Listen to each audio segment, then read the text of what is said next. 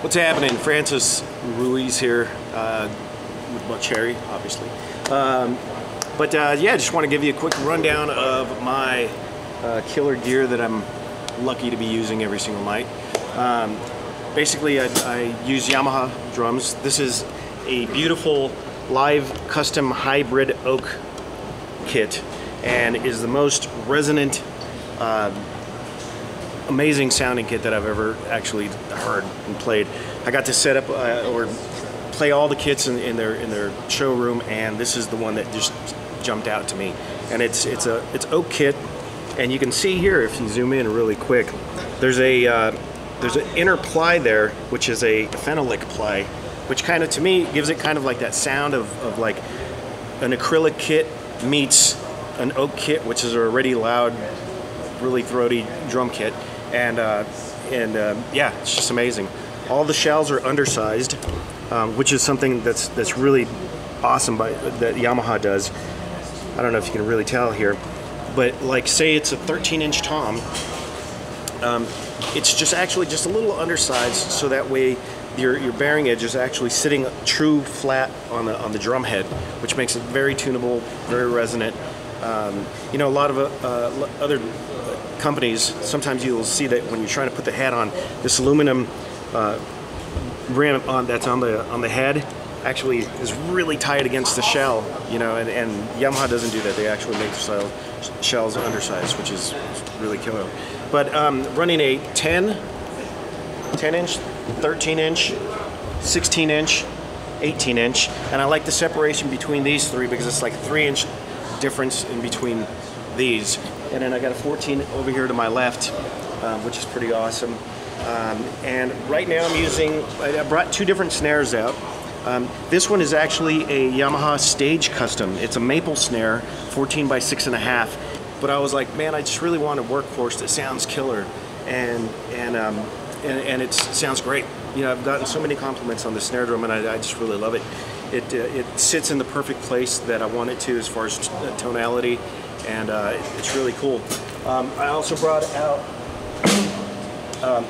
this, which unfortunately Yamaha does not make anymore, but this is a Manu Katché signature snare drum, and it's a nickel over brass snare drum.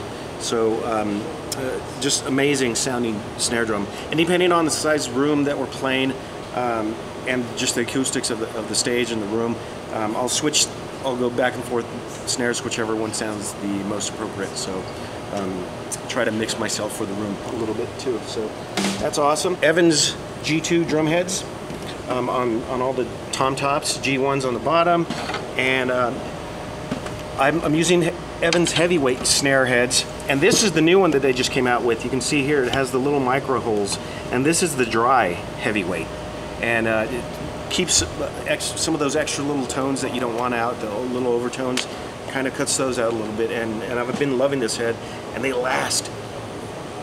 They last. They just super last. This is the regular Evans heavyweight. You can see it doesn't have the little holes, but they're both brilliant snare heads, and I just freaking love them. The kick drum is a 24-inch by 16, and just an amazing kit. This Yamaha does something special with this kick drum. You can't really see it right now, but on the inside, on the lugs, they're actually weighted. They actually add weights, which pulls the kick drum to the, you know, pulls it to the stage or to the riser or whatever, and adds this amazing low end that you don't really get unless you're doing that. So it's, you know, Yamaha's always on the cutting edge of innovation, and they just found that you know, doing that just gives it this extra low end, almost like a sub kind of low end that you don't get otherwise. You know, so excellent. I'm using the Kelly shoe on the inside, which you can't see either. The tray, the 91 mic, and then we got the 52, of course, in the front. And Evans EMAD on the batter head. All the hardware, pedals, all Yamaha, and just great. This right here is the Yamaha EAD10 unit, and it's a unit that they came out with, and anybody that knows it's an amazing unit for a whole bunch of different things, for rehearsals, for making videos, uploading to social media.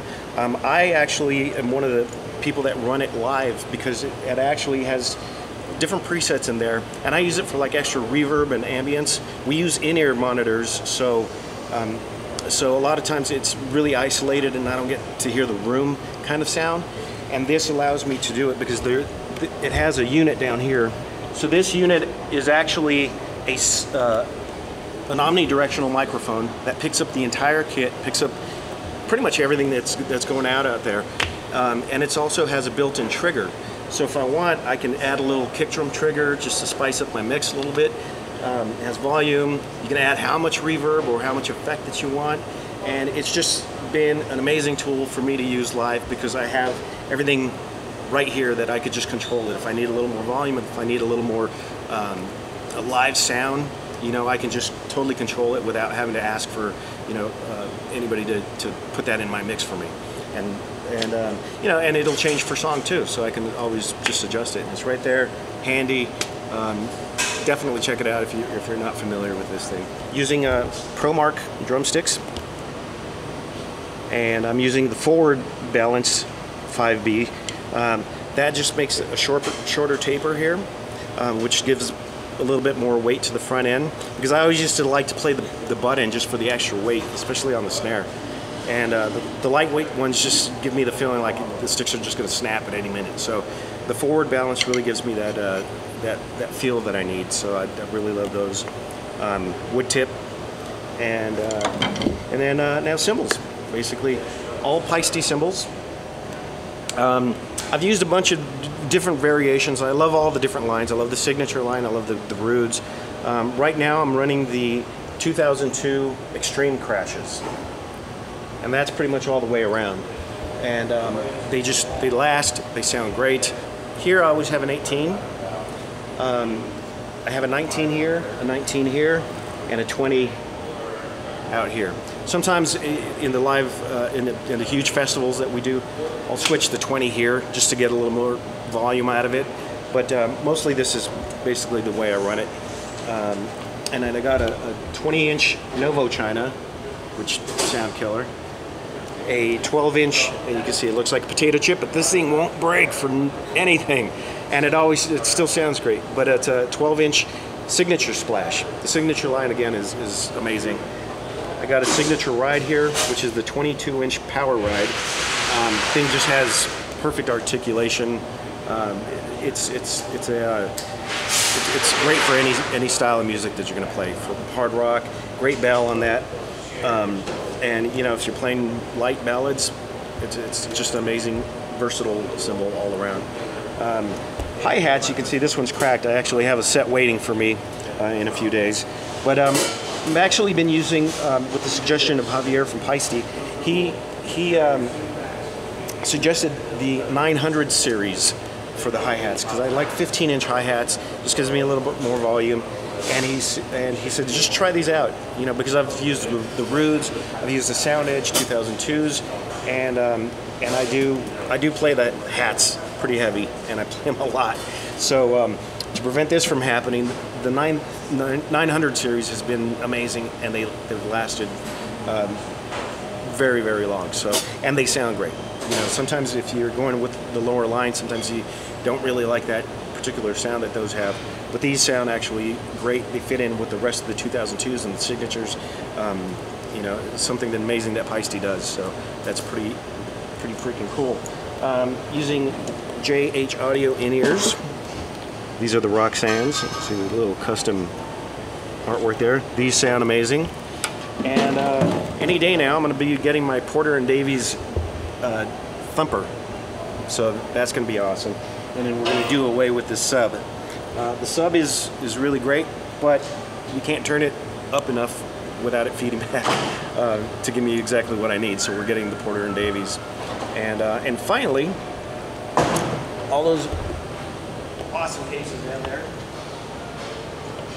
These are Humes and Bird drum cases, and just the most amazing cases that you want to get. And they're actually local here, so but they're worldwide, obviously, too. little name on it. Professional lining on the inside. Did the custom colors for me. He did platinum, gray, white, black, and with some aluminum shavings on there. So he's an artist. He can just do whatever he wants, which is pretty awesome. But I think that covers the whole rundown. This is called the charcoal burst. I don't know if you can really see it on the smaller toms, but you can see it really on the bass drum. And this Uzu finish, where they bore out basically the wood grain, which is cool. And you can really feel the texture, and it's satin.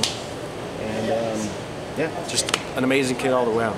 And happy I get to play this every night. And secret weapon.